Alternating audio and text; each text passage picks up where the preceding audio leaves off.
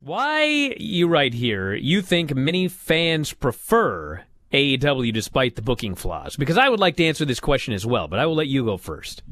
All right. Well, the biggest thing is, and I used my stopwatch, I was Dave this week, and I timed how much wrestling is actually on these shows. And AEW has way more wrestling in 2 hours than Raw does in 3.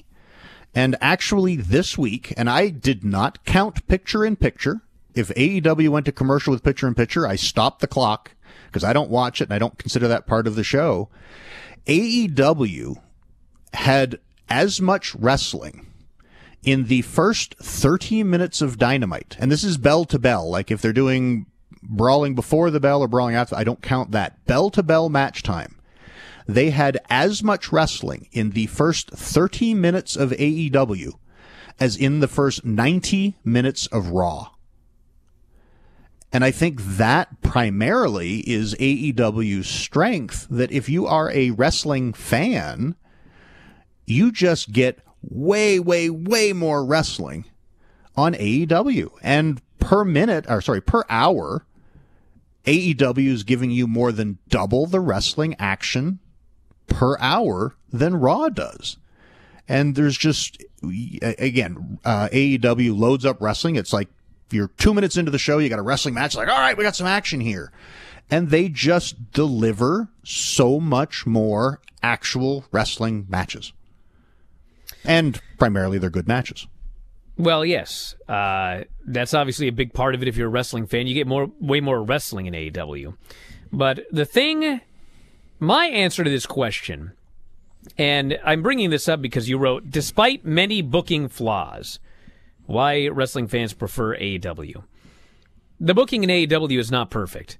And there are things on every show that I don't know what's going on. I question them. The rankings have been big on my list of late. But the fact of the matter is, when they do their show, at no point when I watch that show, even if I disagree with a finish or a booking scenario or who's getting a title shot or how they did this finish or whatever, never do I feel that they have no respect for me as a fan. Whereas when I watch Raw and SmackDown, and not so much NXT, there are also a lot of things that I question about the booking.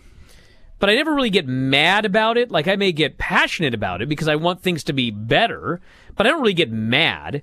I don't really often watch NXT either and think that they don't have any respect for me as a fan. When I watch Raw and when I watch SmackDown, I feel that the person in charge, who is Vince McMahon, has no respect for me as a fan.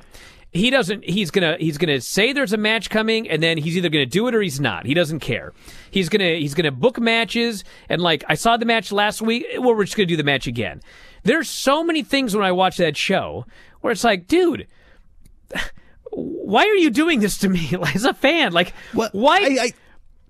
You go ahead. I think I'm not disagreeing with you, but I think you also have a different perspective than the average fan, in that as a reporter, you cover all of the other aspects of the business, and I think you've established an opinion of their lack of respect for you as a fan and so forth, and I think your judgment would be different. I think if there was someone who wasn't reporting on the inner workings and knowing the different attitudes and stuff that goes behind it, and knows that, you know, you've talked to Tony Khan, and Tony Khan is really trying to make an effort to deliver and so forth, I think your opinion is a little based on information outside of the context of the actual minutes of the show.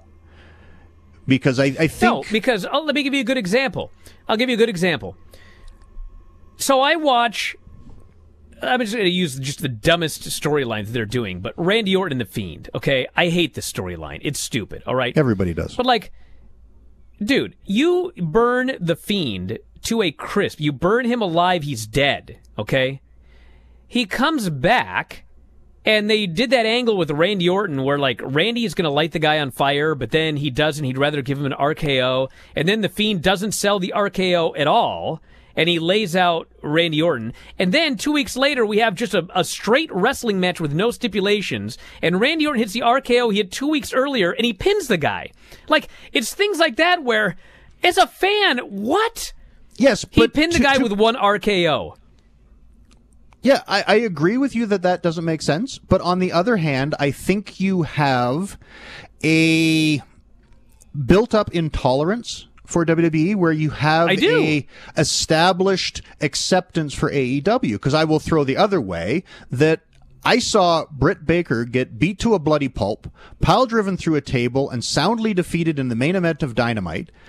And then the next week, I was treated like I was dumb enough to not realize that she lost the match because they brought her out and celebrated, and I never saw the winner again.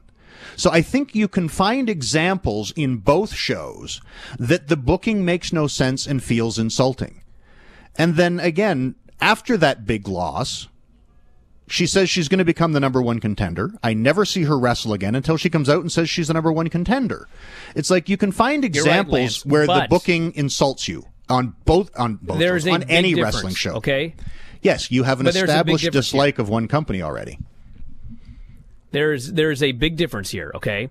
And that is that, yes, they had that match, and I have not seen Thunder Rosa since, except I think she did one taped interview, okay? However, at the very least, they booked that match as an unsanctioned match. Which means whatever you think about it, whatever you saw, like, in storyline, it didn't count, okay? It's a fucking That's cop-out, number one. Brian. It's a fucking cop-out. Whatever, but that was what they announced. That's insulting. They didn't Why am I announce watching it was a match a normal if it match. doesn't count? Then that's fine. If you don't want to watch an unsanctioned match, fine. But the rules in AEW have always been from day one that if it is an unsanctioned lights-out match, it doesn't count. No, so they said it's it not doesn't like they count. booked No, a match. Brian, this is important. It says it doesn't count on your record. It doesn't say the match doesn't count. It's like when they no-sanctioned a big brawl, the guy who won gets the further push, not the guy that loses. It's not like we're to ignore it. That is a cop-out. No, but I don't like the rankings as much as you don't. But if you're going by rankings and Britt Baker loses a match that doesn't count in the rankings, okay? And listen, I've complained about it before. Brian, she was announced on the show as not being a number one contender and needed to gain wins to become one. Never wrestled on the show and was declared the number one contender. I know she wrestled on the other show, but I don't watch that But show. That's the point. At least they gave me that. I don't watch the other show either, and I would prefer if people built up their record on Dynamite. I've said that a million times. But they at least did that, okay? I would prefer if they did it another way, but they at least did that. Why did the Fiend no-sell an RKO and then 2 weeks later sell the RKO and get pinned at WrestleMania? Why? They didn't give me an explanation. There's not some social media angle they shot. There's nothing. They just did it. There's a big difference. Let me say it again. I don't like that people rack up wins on a show that is on the internet. I don't like that. But they at least did it. That, to me, it's like, at least they're trying. I don't like it, but they're trying. When I watch Raw and they announce we're going to see a first ever match between Randy Orton and Braun Strowman, and they promote it all weekend, and then they just don't do it, they're not trying. They didn't beat up Braun Strowman backstage. They didn't beat up Randy Orton backstage. So that's the difference. They're not even trying. Yes, There's but plenty of stuff that I watch on AEW, and I don't like it.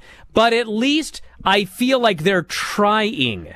Yes, but I do believe that feeling is created because as a reporter, you've reported on WWE and you know for a fact they don't care. Which I think is a slight difference. Because again, I'm not endorsing either side in their lack of booking details.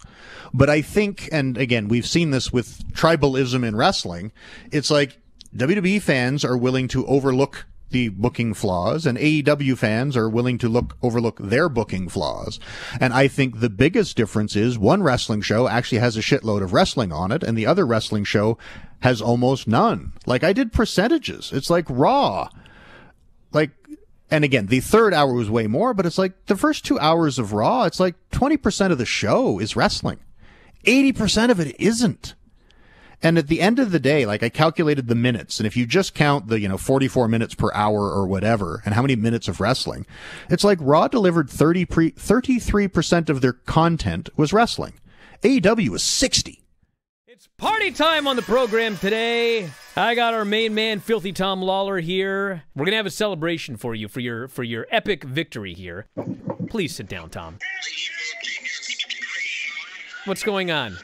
You are talking to the champ, baby. Yeah? The New Japan strongest. I got balloons for you. Yeah. Yes. There were no balloons. It said, congratulations, New Japan Strong Openweight Champion. So instead I got thinking of you and a cat. We're not going to be drinking here on Twitch.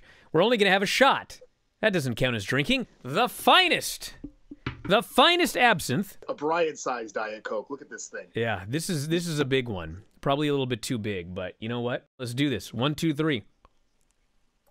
Oh, man. Oh. The greatest mixed martial artist / wrestler in Figure 4 history, Thomas Lawler, the greatest Taurus that has ever been a champion professional wrestler. The greatest Taurus? You know what I always do when we're done with calls? I hit this button. You know what it says? It says this. We are sorry, but the show has ended. Goodbye.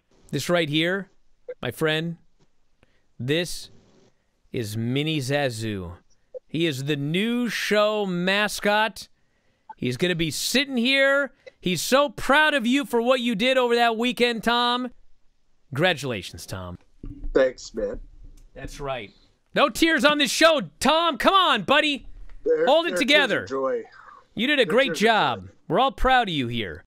If you enjoy these videos, for just $7.99 per month, you can enjoy full-length editions of The Brian and Vinny Show, Wrestling Observer Live, Figure 4 Daily with Tom Lawler and Lance Storm, plus hundreds of archived shows, all in beautiful HD.